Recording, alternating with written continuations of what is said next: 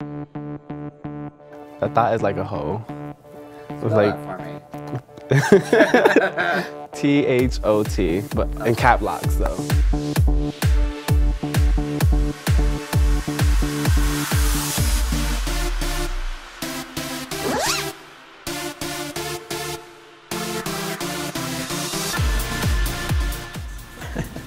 Last night?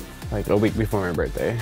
A week ago. Okay, it was actually last night. My legs were sideways up in the air behind my head. I don't know, we just started like making out. It was just really good. It was like a really close friend that we just sort of expressed our friendship through sexual activities. We went at it. He likes poppers, I like poppers. My thing is like when I'm making out with you, I'm gonna go for your neck. Him on his back, him on all fours, him riding me. Piggy, it would be very like leather, very like no holds barred, very animalistic.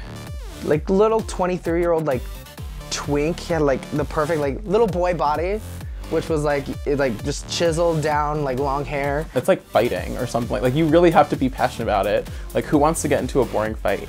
Usually any and everything goes. Bad sex.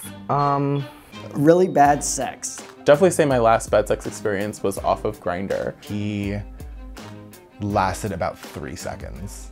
With like a straight guy who like wanted to like bottom. I'm 99% sure he didn't actually get all the way in. And he knew like I was a porn star.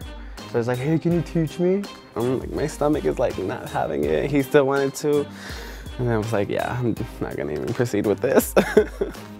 As soon as they say they're straight, you should just say no, because they don't know how to clean up their area. When that smell comes into the air, it's like, get away from me, I'm turned off, just. I always find the ones that don't believe in douching. I don't know if he had like Mexican food the last day or something like that,